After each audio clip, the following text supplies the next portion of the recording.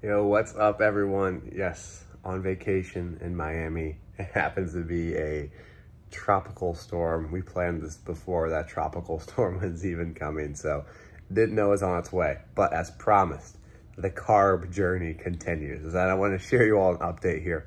So someone commented on one of my YouTube videos, tryptophan is great for sleep. And I was like, well, tryptophan's an amino acid. I've heard people supplement with tryptophan.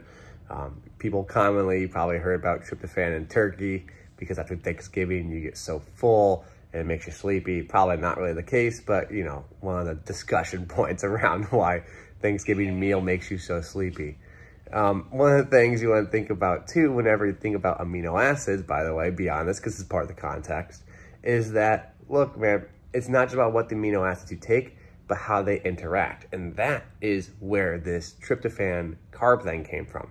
Because I was just thinking in my head, carbs don't have amino acids, so why is the tryptophan being discussed? Well, when you have a carb-rich meal, poor in protein, it increases insulin. I'll actually put the PubMed little article here.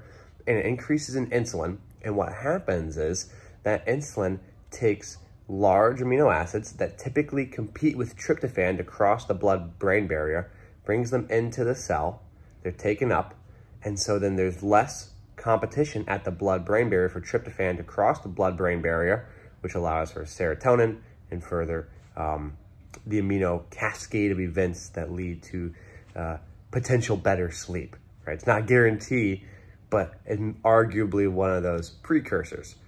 What's interesting about that is that, well, again, as I mentioned, it's not just about eating amino acid, but that dynamic interaction. So the blood-brain barrier is that, well, is what it sounds like. It's the blood-brain barrier between your brain and your blood and what gets across it. And there's that competition that takes place. Like all those amino acids are trying to cross that blood-brain barrier. Tryptophan might not be able to cross it as well as it could otherwise. But when you have a higher insulin level because you've eaten a carb-rich meal, it allows tryptophan to cross that. And what I've been noticing with my sleep, when I was eating heavy carbs, I'm on vacation. It's not like I had my carb allotment. I'm gonna try to today though. I slept so hard, like probably the hardest I've slept in 2 years, maybe a little too much at times.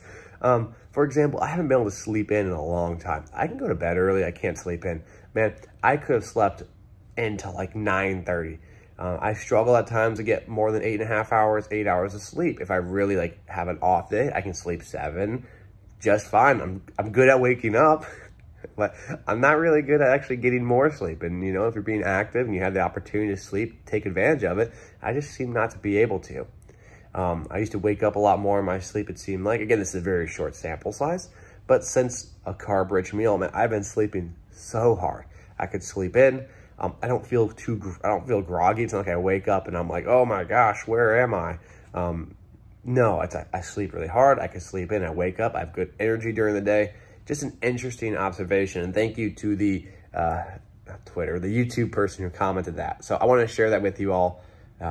Keep you updated in this process. Share the information I learned. Energy levels, I'm feeling good. My body weight's pretty normal. As always, I'll keep you guys posted. Thanks. Appreciate y'all and take care.